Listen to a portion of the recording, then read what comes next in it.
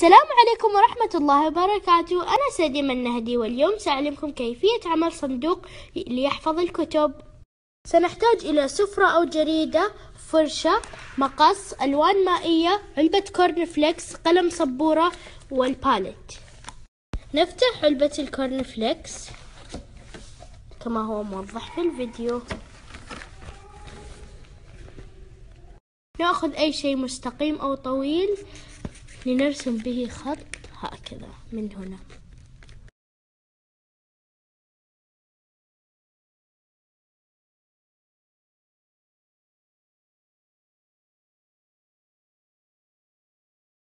ثم نضع لاصق لنثبت القاعدة.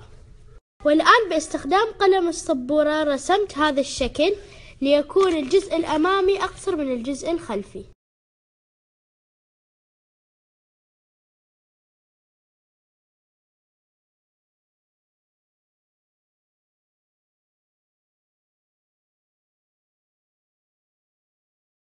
ها قد انتهيت من تلوين الواجهة الأمامية للصندوق.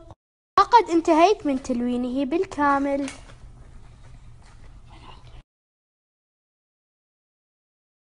وهذا صندوق آخر قمت بعمله وتزيينه وتلوينه.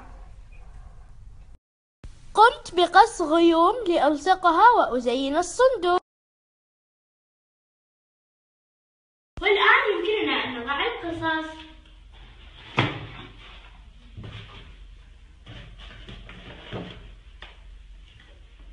أتمنى أنها نالت إعجابكم، ويسعدني أن أرى تطبيقاتكم. إلى اللقاء.